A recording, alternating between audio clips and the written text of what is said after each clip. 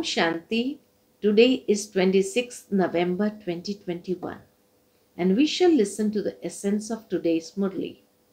In the essence, Baba says, "Sweet children, consider yourself to be Raj Yogis and remove all your attachment to vicious relationships. Stay together only in order to fulfill your responsibilities." But constantly we have to consider ourselves as Raj Yogis. The question from today's Murli is, what is the memorial in the scripture of you children having gone beyond body consciousness? I repeat, what is the memorial in the scriptures of you children having gone beyond body consciousness? Answer, it is shown that Pandavas melted on the mountains. However, what was the need for them to go to the snow-capped mountains to shed their bodies? No law says that you specially go to the Himalayas to shed your bodies, but you in fact shed your bodies with the power of yoga.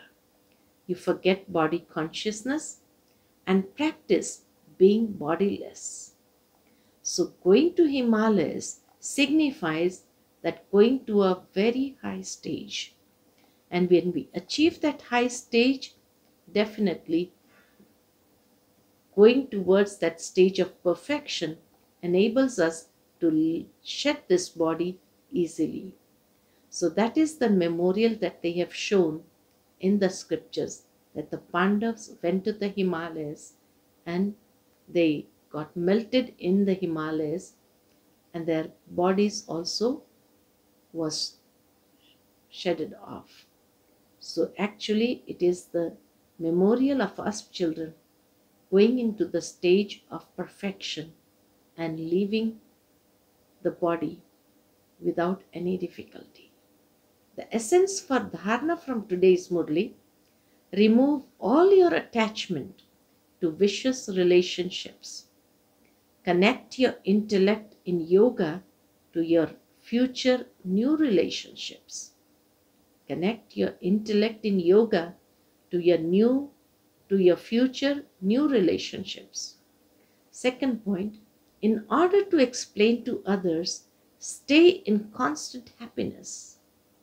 Follow the Srimad of the true Father, the true teacher, and the Satguru, and become a stick for the blind.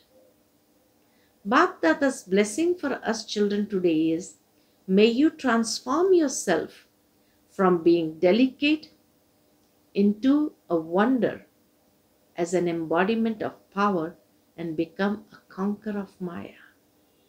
Baba is rhyming the words delicate and wonder. In Hindi, delicate means komalta and wonder means kamal. So I repeat, may you transform yourself from being delicate, komalta, into a wonder, kamal, as an embodiment of power and become a conqueror of Maya. In order to become an embodiment of power, transform yourself from being delicate into a wonder. Be delicate in terms of transforming your own sanskaras, but never become delicate when performing actions. Become an embodiment of power in this. Those who wear the armor of a form of Shakti cannot be hit by any arrow of Maya.